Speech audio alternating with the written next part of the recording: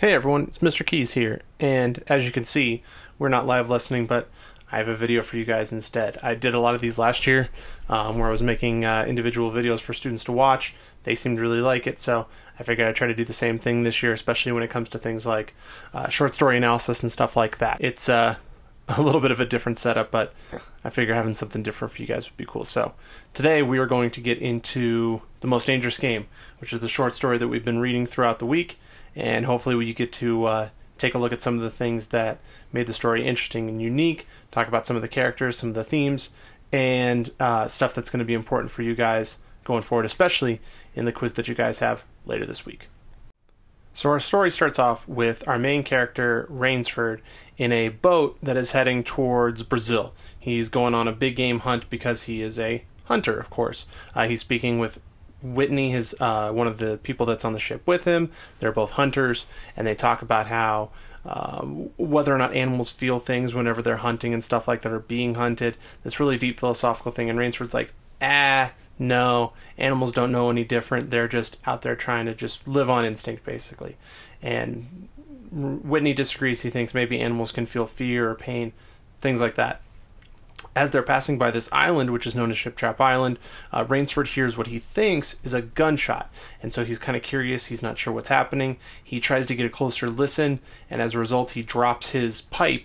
And when trying to go after it, he falls in the water, which, of course, reveals that the great theme of this book is actually that smoking kills. Not really, but you get the idea.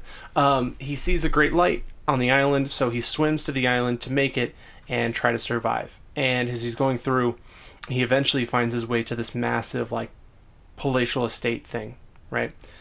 When he gets to this estate, he meets this massive man named Ivan, who apparently is like a servant or someone of the owner of the place, which is a General Zaroff. Zaroff is like this older, very like regal, very well-defined gentleman. He's very proper. He's the definition of a gentleman. And apparently he is a Cossack, who is someone who basically was an officer, like served for the Tsar of Russia. And at the time, the Tsars of Russia were being overthrown in the Big Russian Revolution, so he had to flee his country, and it ended up on this island. And as Rainsford spends more time with him, he gets they have a meal, they spend time talking to one another, and it turns out that General Zaroff is also a big game hunter. In fact, he's hunted some of the rarest animals in the world, and he's finding that after doing all this hunting, it's just kind of boring for him. He's not that interested. There's not that much of a challenge anymore to whatever it is that he's hunting. And so as a result, he's trying to find what is going to be a greater challenge for him. Tigers don't do it, elephants don't do it, Cape buffalo don't do it. None of these things are actually a challenge for him, and he's found that to him the most dangerous game to hunt is in fact man. It's kind of where the title of the story comes from, right? The most dangerous game. Is it like a game that they're playing between one another, or is it the idea that like a game, like something that's being hunted? That's kind of like the play on words there. Like, hunting man is a dangerous game to play, but also man is the most dangerous game to hunt. It's kind of a 1-2 sort of thing. So as Rainsford's hearing all this, he's like, this guy's crazy. There's no way you would actually hunt people. That's ridiculous. Like, absolutely insane. No way. And Zaroff disagrees. Well, here's the thing, though. Rainsford is on Zaroff's island. He is here. He is stuck. And so Zaroff gives him a choice. He says either A, you can play the game and be hunted, or you can just get beaten by Ivan, who is like a master at beating people up. So Rainsford's like, I guess I'm just going to have to get stuck playing the game. So eventually Rainsford is sent out off his own on the island. He's given a bit of a head start, and he's got to survive for 3 days without getting killed by Zaroff. At first, Rainsford thinks that he can just kind of weave through the woods, like through the forested areas and stuff like that, and then climb a tree to avoid capture. But the thing is, though, Zaroff actually catches him pretty quickly, but he doesn't kill him. He wants there to be a bit more challenge. He wants this to keep going. He talks about how like the sailors are too easy to kill. He figures a hunter is going to be someone that gives him more of a challenge, and this is all about the challenge for him, right? So he wants even more of that challenge, so he lets him go. The thing is, though, is Rainsford's got a couple tricks up his sleeve. He builds this Malaysian man-catcher thing, which like injures Zaroff at one point. He builds a Burmese tiger trap, like this pit with spikes in it and stuff like that. So if you fall in it, you fall in the spikes, and he kills one of Zaroff's dogs. And then he also has this like setup thing where he has like a knife set to like spring forward whenever a trap is set, and he actually kills Ivan with it. He eventually gets to the point though where Rainsford can't go anywhere else. He's running out of options. The dogs are chasing him. He eventually gets to like this cliff and just jumps off the edge of the cliff. And that's all we see of him. After that, our perspective shifts and we get to General Zaroff, who's bummed that this whole thing resulted in Rainsford just jumping off the cliff. Like, technically he, as far as he's concerned, won, but it wasn't really the same. It wasn't an actual proper hunt. He just kind of, oh, he jumped off the cliff, I guess that's the end of it. But joke's on him, Rainsford had actually survived the fall and made his way to the estate and confronts Zaroff in his actual house. And they have this kind of standoff thing, and at the end of it, Rainsford decides that, you know, he had never slept in a better bed. Like, when they win, the winner of this gets either fed to the dog, like the winner gets the bed, loser gets fed to the dogs, essentially. So, and at the end, we don't really see what happened or who won. We just know that Rainsford feels like, oh, sleeping in the bed would be pretty nice. So with a story like this, with as few characters, it's actually pretty easy for us to break down some of the character types that we see in this story. Rainsford is clearly our protagonist. He's the one that we're following along throughout the entire story. He's making a lot of those major decisions as far as like what kind of traps to set, how he's going to approach the game, things like that. He's our obvious protagonist here, which makes General Zaroff seemingly our obvious antagonist. He's the one that's preventing Rainsford from getting off the island safely. He's preventing him from avoiding the hunt, things like that. So if Rainsford's goal is to escape this island and continue living his life, General Zaroff is obviously preventing him from doing that. That leaves characters like Whitney, the hounds even, Ivan. These are very minor characters. They're not there impacting the plot too significantly. They're not getting in the way of the protagonist, nor are they making any of these major decisions. So those guys are pretty straightforward in that. Obviously, with such a small cast, it's easy to make those distinctions, but we still got to do it. It would seem that Rainsford and Zaroff are actually foils for one another, considering the things that they have in common, like they are both military men, they're both big game hunters. These traits are very similar between the two, so Zaroff kind of sees like, oh, we're kind of the same people.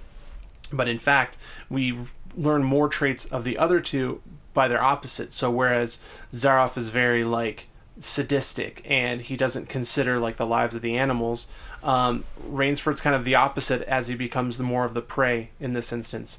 Zaroff has no problem with killing men because, as he says in the war, we killed many men, right? So hunting is not that big of a deal, whereas Rainsford is thinking the opposite, right? Like, it's fine to do this with animals, but killing people is really different. And we actually start to see kind of a shift in Rainsford's mentality as a result of that too, when he starts to really think about it, especially as he's spending his time in the jungle. Like, you know, I'm operating off of fear here just like an animal would. It really goes back to that conversation that he had with Whitney at the beginning of the story, where is there reason there, or are they just operating on instinct? In a lot of ways, men operate on instinct too, so what separates them from animals? Really, at the end though, we don't know how much of a person Rainsford has changed as. We can maybe guess, like, because he's gone through this experience, maybe he won't hunt animals anymore, maybe he's not going to be a hunter anymore, maybe he's starting to go crazy a little bit and kind of embrace things. But it's really hard to tell. All we really see with Rainsford in terms of like what's going on up here, it's mostly through his actions, and his actions say survive. They don't really say anything else. We don't get much in terms of his thoughts or feelings. Not really. His actions are mostly just in the method of survival, depending on how you interpret the end of the story. You don't get much in the way of dialogue, really. It's mostly internal and things like that. So it's hard to categorize Rainsford as necessarily being a dynamic character. He could be. He seems like he's made some changes, but we don't really get a whole lot. So part of me feels pretty comfortable saying that Rainsford is more of a static character without knowing anything else. Zaroff is the same way. We really don't see any changes as far as his mentality is concerned. He's still the same sort of guy that has these same thought processes, regardless of the situation that's happened to him. He's very static, and there's no changing as far as like the hounds or Ivan, or even Whitney in that regard. So very static characterization all around. Though I can say that Rainsford does seem to be a very round character, versus like an Ivan or Whitney, and you might even consider Zaroff to be a round character in that way too. He has such contrast between like his physical appearance and the way he carries himself versus his thoughts on hunting and his own perspectives as far as that's concerned. I think that gives him very round characteristics, so I feel pretty comfortable saying that Characters like Whitney, Ivan, and the Hound, very static, very flat, whereas Rainsford and Zaroff would be considered round, but also static. But the argument could maybe be made for Rainsford being a dynamic character. It's just how you play it. So first off, when we take a look at like analyzing the story, we can take a look at things like the tone. So when we look at analyzing, one of the first things we can look at is like the tone and mood. This is a very dark tone, very gloomy sort of tone, and that mood is kind of conveyed to the reader as well, although there's points where the reader is supposed to feel very anxious and very concerned for the well-being of Rainsford, our protagonist, especially when it comes to like some of those really quick movements and things like that are happening where he's against the clock, especially as he's trying to get out of that quicksand at one point. That's very indicative of the genre that we have here.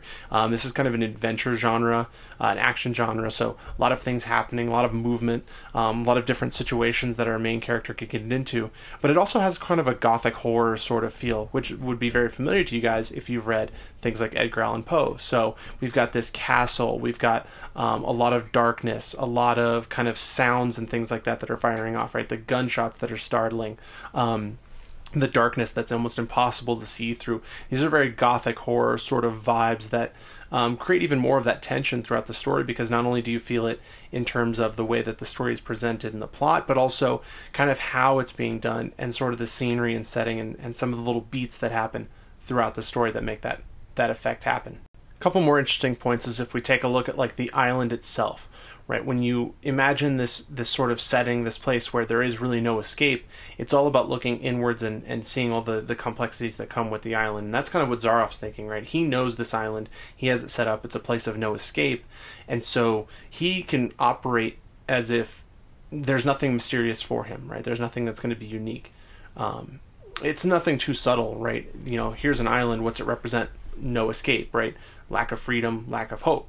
Which is interesting because the way that Rainsford does find his quote-unquote escape, so to speak, is by jumping off the edge. So that, in a way, is his escape. That is his release. That is the way he gets away. And it, in fact, messes up everything for Zaroff, because he's like, no one jumps in the sea. That's no way to actually escape. And sure enough, it actually works out for him. Another fun bit of analysis is taking a look at the difference between dark and light. Traditionally, we think of darkness as being like representative of evil, and we think of light as being representative of good or something that is a savior, right? Going towards that beacon of light. Even Whitney had talked about it, like he feels like evil is something tangible, like wavelengths. So we think of that darkness as being that evil, but the thing is, we get that messed with a little bit in this story, because when Rainsford falls off the boat, what does he go towards? He goes towards the light, right? He wants to get to salvation, he wants to get to Savior, and going towards that light actually leads him into this bad situation. Now, he could have drowned, sure, but he follows the light thinking that that's going to be his safety, that's going to be what gets him out of this trouble, and it turns out to get him into much worse trouble than we actually expect. So we get a bit of a deviation, a bit of a change from what we think of as being traditional dark and light sort of things. This leads to one of the biggest points of analysis in the story, which is the ending. At the end, Zaroff kind of closes himself off and, you know, decides, oh man, I can't believe that Rainsford would commit suicide. And when he goes to his room, he actually finds that Rainsford is there. They have an exchange where Zaroff says, you've won, basically. You know, you've won the game that we were playing, right? To him, this was a game to survive and to get through it. And as far as Rainsford is concerned, he didn't win the game yet. The game is still going. To Zaroff, it's, you know, survival or not survival, so he survived, so he won. But Rainsford's saying, no, this hunt is still going, technically, and he calls himself a beast at bay. And that sort of leads to a lot of different thoughts on this ending. Some people interpret this as Rainsford kind of giving in to his beastly, animalistic sort of things. Some people read it as he's just saying, no, this hunt is still going. You've called me a beast. You've hunted me like that. So, you know, you see me that way. So that's how I am to you. That's how I'm going to refer to myself in this instance. A lot of people also see that final ending line where Rainsford says, I've never slept in a better bed, and read that as Rainsford having won the game in terms of killing Zaroff, right? That's actually what's going to happen there. But it really doesn't show who won and who lost in that way, right? We do kind of interpret this as there being a sort of battle, a sort of conflict between the two.